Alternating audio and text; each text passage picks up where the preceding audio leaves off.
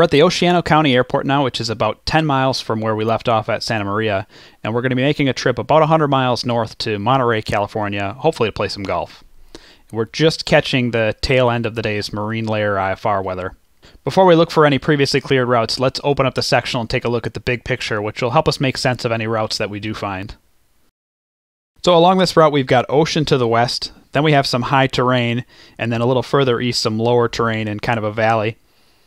And we've got a bunch of military operations areas and restricted areas on the way.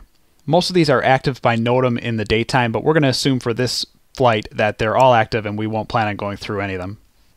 Along the coast, there is some space to go between the MOAs if we pick the right altitude. So the Hunter Low MOA, for example, goes from 1500 to 6000, 1500 AGL to 6000 MSL, where the Hunter High MOA above it starts at 11,000. So anything between 6,000 and 11,000 would work, would keep us out of it. Similar situation with the one just to the south, where the low starts at 1500 AGL and goes to 3000 MSL, and the high MOA is still 11,000 to 18,000. The ones to the east are a little more extensive, though. The low A MOA, for example, starts at 200 AGL and goes up to 10,999, and then it's immediately topped by the high MOA at 11,000 up to 18,000. So a route following airways up the coast could be an option. Okay, so let's check if there are any previously cleared routes between Oceano County and Monterey. We'll open up the route advisor, and apparently somebody has been making this trip because we've got one time that the route was cleared direct, and we don't really know if they actually got direct all the way there or if that was the initial clearance and it was amended to route around the MOAs and restricted areas. But either way, direct's probably not going to be an option for us. And then 3 times the airway route up the coast was assigned, and we know that's the route that takes us between the high and the low MOAs that are on the coast there at 7,000 to 8,000 feet. That route's probably reasonable, but let's see how we might go about finding a route if previously cleared routes didn't exist between these two airports that we could look at. When you're trying to find ATC preferred routing, it's really not necessarily about the two specific airports that you're using, but it's about how ATC sequences traffic into, out of, or through busy terminal areas. The Oceano County area is not that, but Monterey to an extent is. So really the question's not what's the preferred route from Oceano County to Monterey, it's what's preferred for south arrivals to the Monterey area. So with that in mind, let's check a couple nearby airports. We'll check Santa Maria to Monterey, and then we'll check San Luis Obispo to Monterey. Both are slightly busier airports that are likely to have some IFR traffic. Looking at routes from Santa Maria to Monterey, there is one that stands out that's been cleared 24 times for all different types of aircraft from 8,000 to 20,000. It's a route that goes around everything for the most part to the east through Paso Robles, VOR, and then Wiggle. And actually zooming in a little bit, you can see that it does actually cut the corner of the restricted airspace there. That could be a reasonable route to file. My preference, though, is not to pick a route that goes through restricted airspace that I know is going to be active. So I'd probably bend that around it and then just be happy to get a shortcut if it happens. Scrolling down, there are a few more routes that were assigned just once, and then another one that goes through Wiggle on the way into Monterey, and then 18 times just a direct clearance.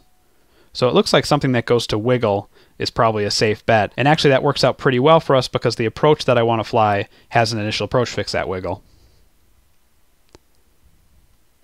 Looking at routes then from San Luis Obispo to Monterey, 11 times we have this Calais Victor 27 CARM route, which is the airway route along the coast again.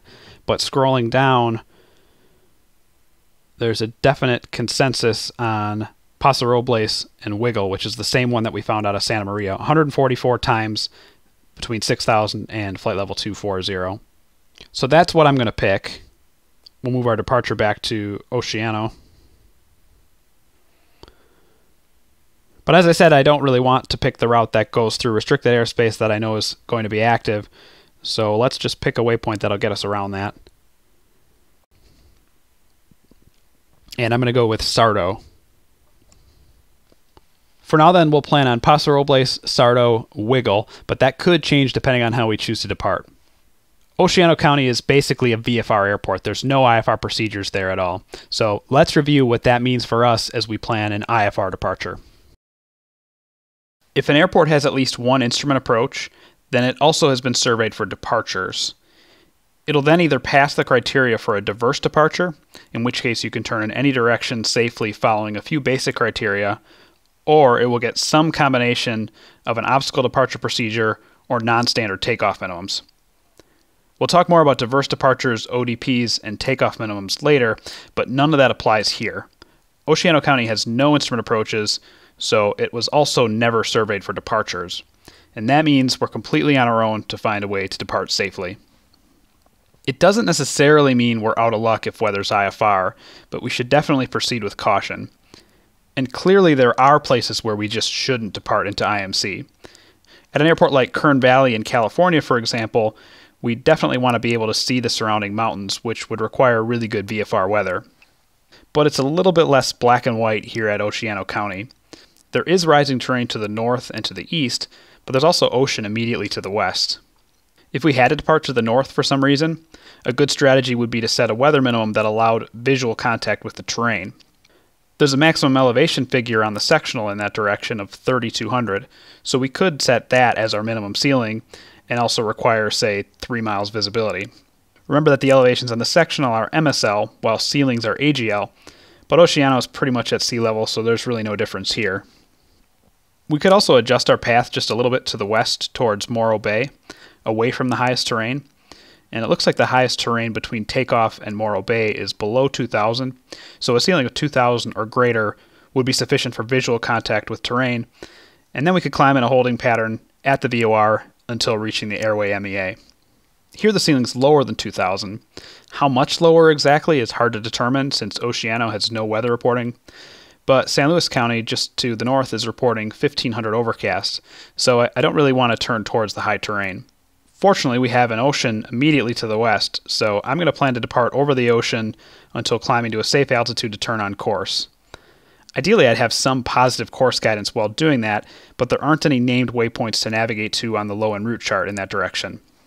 Scanning the nearby airports, though, Santa Maria has a SID that goes from the Guadalupe VOR out to sea towards Pismo. Of course, we can't file the SID from Oceano, and it provides no guaranteed terrain protection except from the runways at Santa Maria. But it does give us a waypoint we can positively navigate to direct from Oceano on a path that remains over the ocean, and it includes a safe altitude to fly at or above after Pismo. Given today's weather, then, we'll depart over the ocean on a course to Pismo, which should keep us safe as we climb. And then once we reach a safe altitude, we can either request direct to Paso Robles, or we might just get offered that by ATC. So that'll keep us safe in the initial climb when there's not a published procedure that's meant to do that.